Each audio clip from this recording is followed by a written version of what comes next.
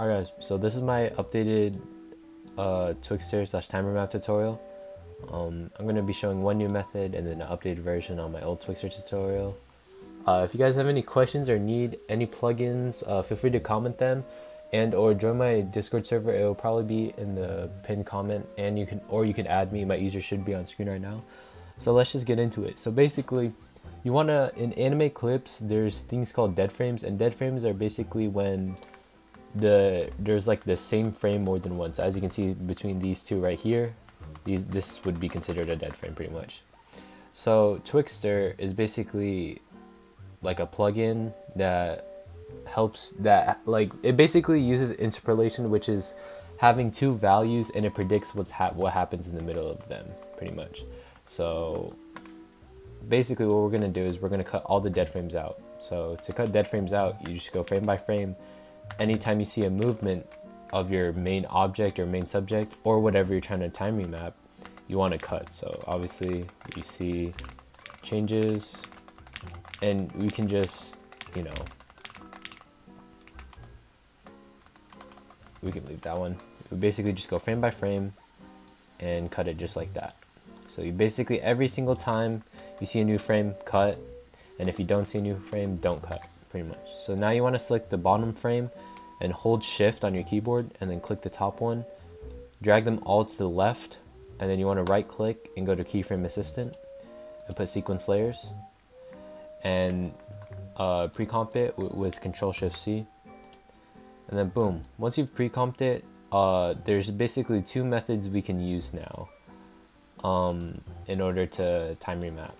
So we can either use interpolation or we can use Twixtor. First, I'm going to showcase Twixtor just so you guys, just because that one's a little less, like, it's easier to explain pretty much. So you basically just want to copy all my settings. This input frame rate, you want to change this to whatever FPS you edit in. In my case, I edit in 18 FPS, so I'm changing mine to 18. You can use DNN Model 1 or Precise Optical Flow. DNN does work better, but I think it does take like a little toll on your device, meaning like it takes longer to load sometimes. Image prep, you want to go to contrast / edge enhance, and then for timer map mode, you want to go to frame number, frame interpolation, motion weight blended, warping, inverse with smart blend, main background settings. You want to change this to 100, and you can change this back to DNN. Okay, so pretty much you want to click into your pre-comp and see how many layers you have, and these are your frames, because they're obviously only one frame long, so they're pretty much all your frames, so it doesn't matter. So since we have 17, when we scroll down we have 17, we want to subtract 1 from whatever we have in our pre-comp. So we're gonna, I just pressed U on my pre-comp so I can see my keyframes, and I'm gonna keyframe the frame number at 0, and we're gonna move this one over here and make the keyframe at 16. And then what we can do is basically graph it however you want. Doesn't really matter how you graph it. I mean, obviously it does matter, but like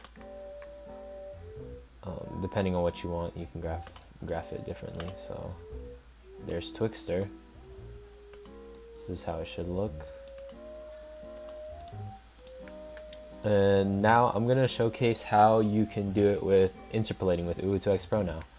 So basically what you can do is you can control copy this, paste it, and then in our case we're just going to delete the Twixtor. So now that we have this clip all time remapped and everything, we can just, or I mean all like dead frames are gone, cut them out. We can just hit interpolate, and basically what interpolating does, in this case for Uwu2X Pro, it basically multiplies how many frames you have by however many you select. So you can go for the most times 16. I just find it a little bit like redundant to go that high. You can also do 8. 8 also works, but I'd like to do 4 because it's fast and it usually gives me enough. So as you can see how long the clip got alone just from that, and you can see it is a little warpy, but every frame is movement pretty much, and that's pretty much what you want. So now what we can do is we can, we could just trim it to this, And it's kind of up to you what you want to use. If you're more comfortable with using Twixtor, you can use that.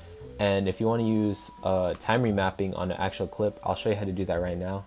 So basically what you do is hold Control Alt T on your clip, and you want to drag your last keyframe to the end right here.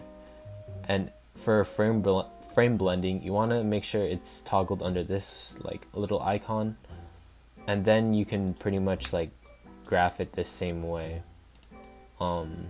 as you graphed your Twixtor. So obviously this isn't like the best results. It's kind of hard to tell the difference, but in this clip at least, it's up to you. You can also use, once you interpolate, you can use Twixtor too. I find that just both methods work in general. And yeah, so that's basically how you do it. And I'll show you guys, like, I'm gonna explain to you how you can also sync up like your clips to a beat. So I have like these two clips. These are the ones that I already time remapped and everything. And this is the audio I have, right? So I'll play the audio. So basically you can see obviously this clip is like on beat. So pretty much what I did was I made like a sharp looking graph where the beat drops. So then when the beat drops, it like the clip speeds up and follows this like motion. As for the graph for this one, it doesn't really matter because it's kind of a build up, but this is just kind of the graph I use. And yeah, so basically you just want to find your beat and you make a graph on it, or like you graph like your keyframes, you make it like a graph similar to this on a beat, and that's like pretty much it. That's how you sync your clips to a beat. I think that's about it for my tutorial. If you guys have any questions, you know, feel free to comment them. Join the server, add me, you know, whatever. And yeah.